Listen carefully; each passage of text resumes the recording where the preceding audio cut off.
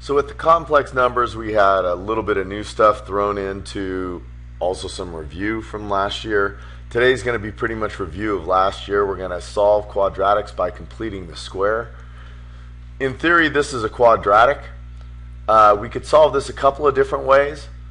One way would be to take and set aside equal to 0, like so, factor, so I get x minus 12, x plus 12 equals 0, so my answers are x equals 12 and negative 12.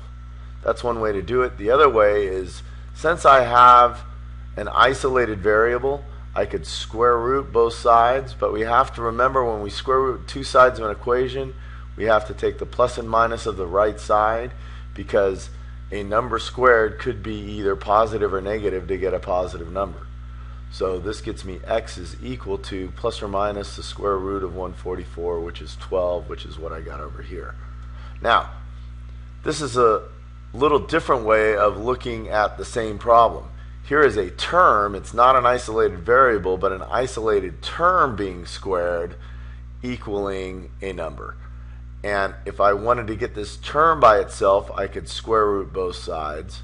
But once again, since I'm square rooting both sides of the equation, I have to take the plus and minus. So what I have is x plus 1 equals plus and minus 7, because that's the square root of 49. Therefore, x equals negative 1 plus or minus 7. And in this, I have two solutions, negative 1 plus 7 and negative 1 minus 7, thus getting me 6 and negative 8, and that's the two solutions. I could have, if I wanted to, FOILed this out, giving me x squared plus 2x plus 1 equals 49, set aside equal to 0, factored and solved, but why when I don't have to? Now this problem looks entirely different but somewhat the same. You're going to want to say, hey, this is a quadratic, set that side equal to 0, because that's what we've been taught to do. So x squared minus 6x minus 1 equals 0. The only problem is I can't factor that. There's nothing that multiplies to negative 1 and adds to negative 6. But I do notice that, hey, take a peek. This is a perfect square. If I factor that, that's x plus or x minus 3 times x minus 3. And that's equal to 10. X minus 3 times x minus 3 can also be expressed as x minus 3 quantity squared. And now it's just like the problem we had in the last example. I have a term isolated and it's squared equaling another term. I can go ahead right now, square root both sides, making sure I go plus minus here, and get x minus 3 equals plus and minus the square root of 10, even though that doesn't simplify. So now I have x equals 3 plus or minus the square root of 10, and I'm all done. So solving by completing the square. This is not capable of being squared or put into a perfect square term. So we're going to complete the square. In other words, try to make a perfect square term.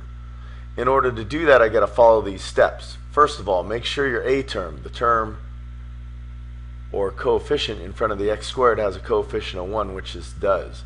I want to isolate my variable terms in step 2, so I'm going to take and add a negative 1 to the other side. So I have x squared plus 8x equals 13.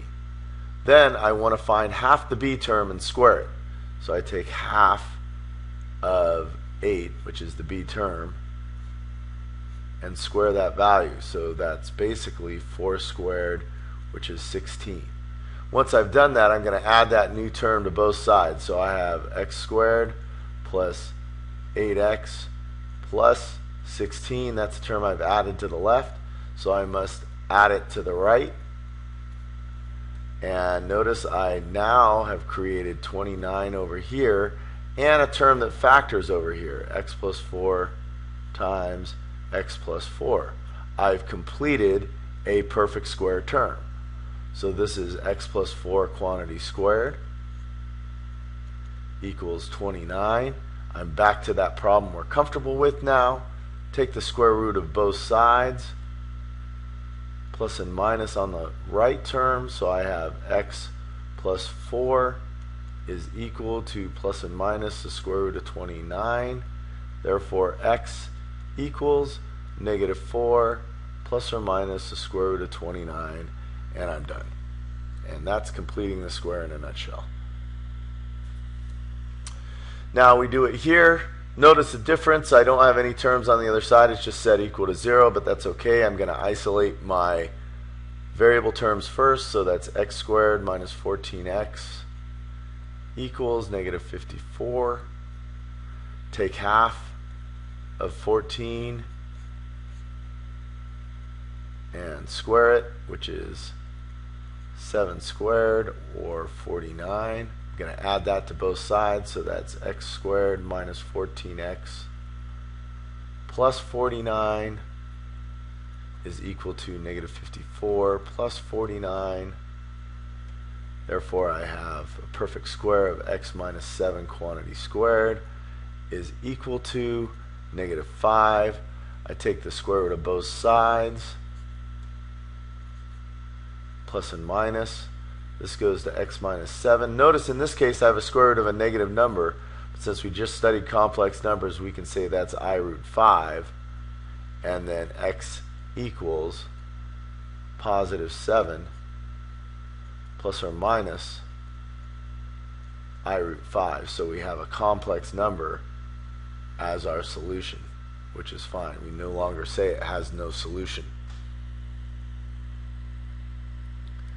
Where completing the square is a little more difficult is when we have a coefficient out in front. We have to remember that first term that said make sure that coefficient is 1. It's not, so I divide every term by 3. And now we have x squared plus 6x minus 1 equals 0, and then go through the same process. X squared plus 6x equals 1. Take half that b term, square it, which gives me 3 squared, or 9. Add that to both sides.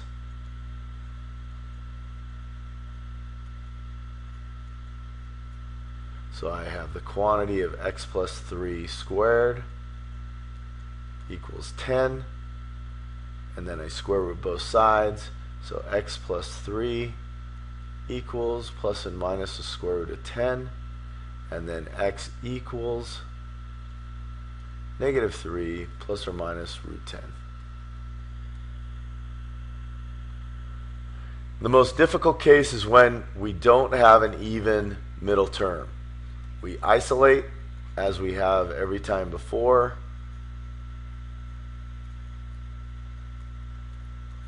The problem is in this case half of 7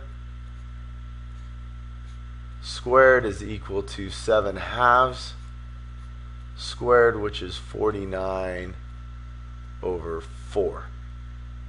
And I have to add that to both sides. So I have x squared plus 7x plus 49 over 4 equals, I'm going to turn this into fourths, so that's negative 8 over 4 plus 49 over 4. And the problem is going to be factoring this, but it's really not that difficult because this is supposed to be a perfect square.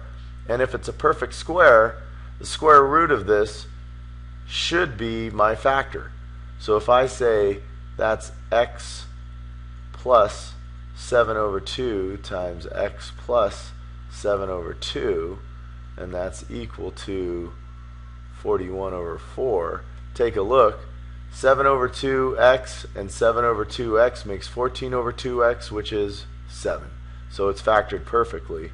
So this is x plus 7 over 2 quantity squared is equal to 41 over 4.